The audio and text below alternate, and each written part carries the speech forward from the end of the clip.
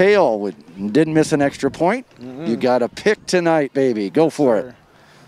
We played pretty well on defense. I thought the offensive line really showed up tonight. We punched the ball in their mouths a little bit, and the defense really stayed disciplined and did their job tonight. What is the key? Again, Coach Peterson talked about kids starting to really want to hit. The last 2 games, this team, the defense has been there all year, only giving up an average of about 12 points per game. What has been the difference the last 2 games for sure? Coming into practice really energized. I think our practice mindset has really intensified over the last weeks, and it's just been really crazy, and that carries into the games, obviously. What are we going to do to work on to get prepared for next week? Hitting more. Hitting more. Scoring more points.